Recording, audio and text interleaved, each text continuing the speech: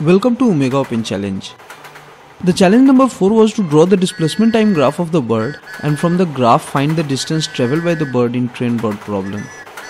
So let's take our axis and draw a line marking displacement d, that is the initial distance between the train and the wall.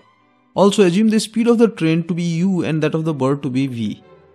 On this graph, let's plot the displacement time graph of the train and the bird simultaneously.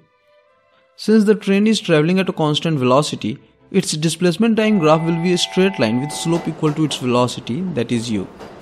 But for the bird, the direction of velocity changes when it reaches the wall. So the graph will reach up to the mark with the slope equal to v and then it will turn back.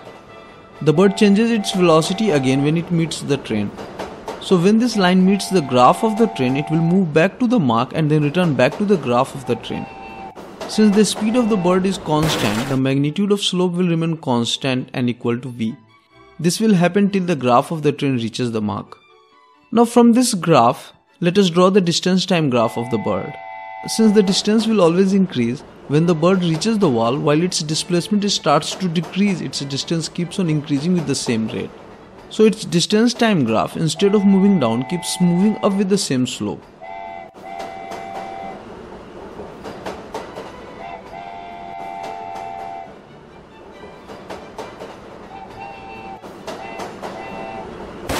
Now to calculate the distance travelled, all we need is to find where the distance time graph of the bird ends.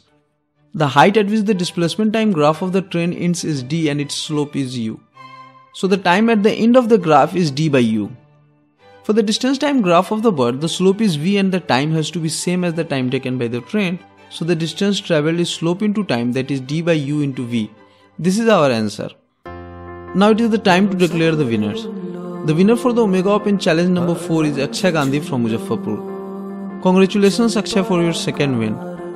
Shown on the screen are other participants submitting the correct solution. You may like to watch other challenges in this weekly series. The link for the playlist is shown on the screen. Check out our videos on concepts and tools of physics. The playlist is shown on the screen. Subscribe the channel, like our Facebook page and support us on Patreon. Links are given in the description. Thank you for watching.